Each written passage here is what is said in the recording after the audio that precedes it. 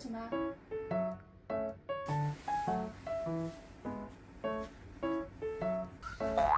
아니야.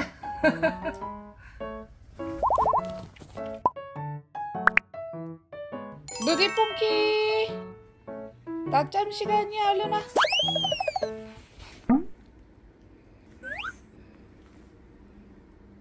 루디 잘 자.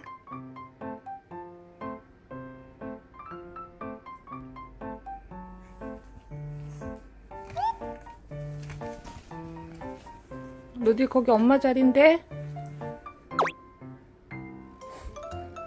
거기 엄마 자리.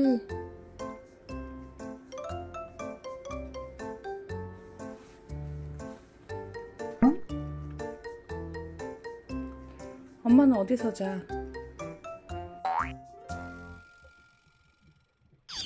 루디야, 진짜 안 나와? 후회하지 마. 베개인 척 할 거야?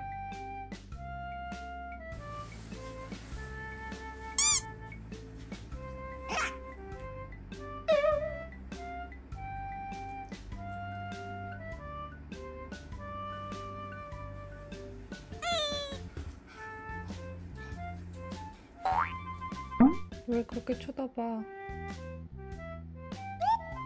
루디 삐졌어? 미안해.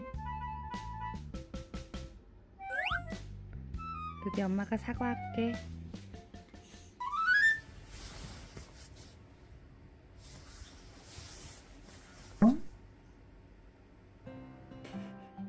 이렇게 토끼가 됐어.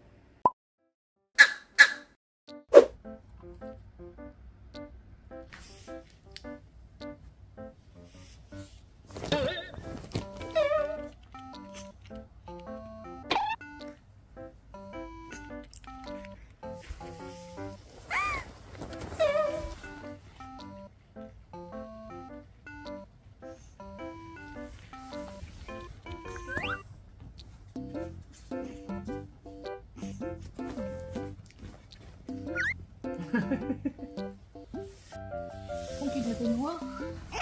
아니야.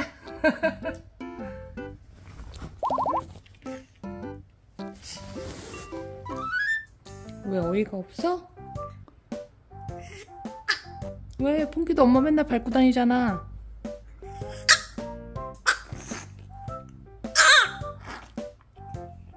안 밟을 거야? 화해하자.